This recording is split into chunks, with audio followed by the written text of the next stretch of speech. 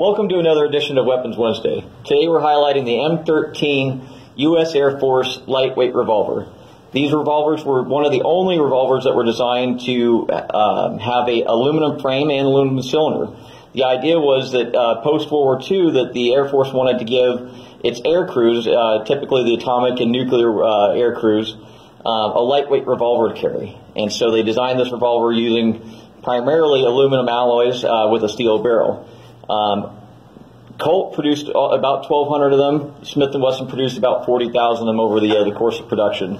But as they found, like aluminum is, it's light and it's prone to stretch, that over time the cylinders started stretching or possibly had detonations towards the end of their lifespan. So the Air Force took them out of service and replaced them with a standard steel revolver. If you'd like to see this weapon or any other weapons here at Rock Island Arsenal Museum, come check us out noon to 4, Tuesday through Saturday.